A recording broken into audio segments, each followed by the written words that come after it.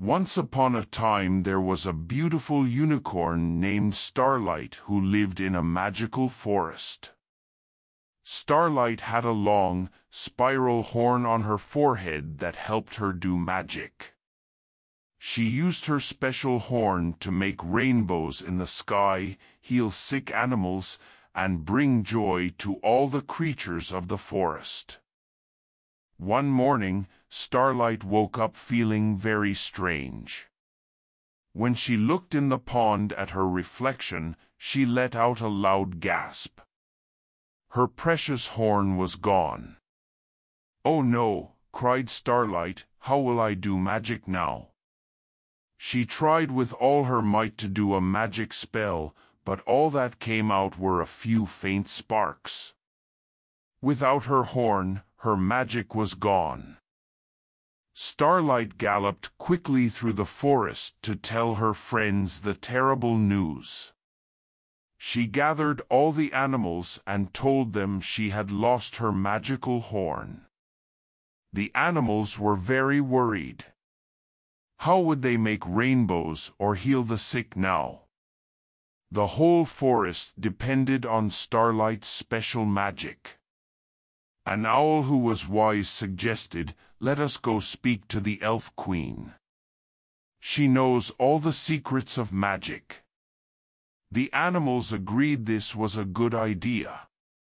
They would go see the elf queen right away to get help for Starlight. So Starlight and her forest friends ventured out of the forest and into the hills where the elf queen's crystal palace stood. As they approached, they marveled at the shining towers and turrets that looked like they were made from diamonds. A guard in silver armor stood at the drawbridge. "I am Starlight and these are my friends," said the unicorn. "I have lost my horn, so I cannot do magic anymore. We seek help from the elf queen." The guard gave a nod and let them pass. Inside the crystal palace, Starlight and the animals were amazed by what they saw. The walls and ceilings were carved with intricate designs, and chandeliers glittered like giant gemstones. Elves in royal robes bowed to them as they passed. Finally, they came to the throne room. Sitting on a throne of white marble was the elf queen, who had skin pale as moonlight and hair dark as night. "Welcome, friends," said the queen in a voice that sounded like chimes. "I know why you have come. Please, let me see the unicorn." Starlight stepped forward. The elf queen leaned down, placing her hands on the unicorn's head.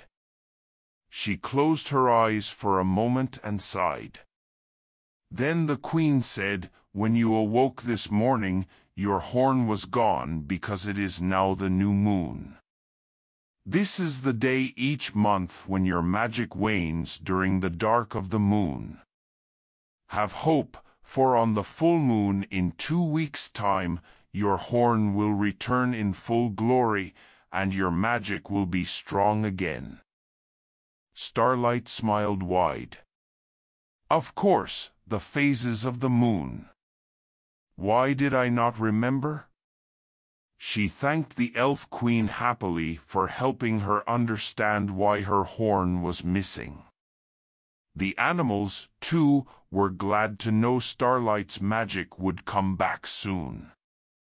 After leaving the Crystal Palace, the friends returned to the forest and awaited the full moon. Finally, the night of the full moon arrived. Starlight watched the sky eagerly as the round, glowing moon rose up through the trees. She felt a tingling on her forehead and gasped. There, before her eyes, her beautiful horn started to grow back. It twisted and spiraled until it was restored to its full length. Starlight reared up on her hind legs and whinnied joyfully.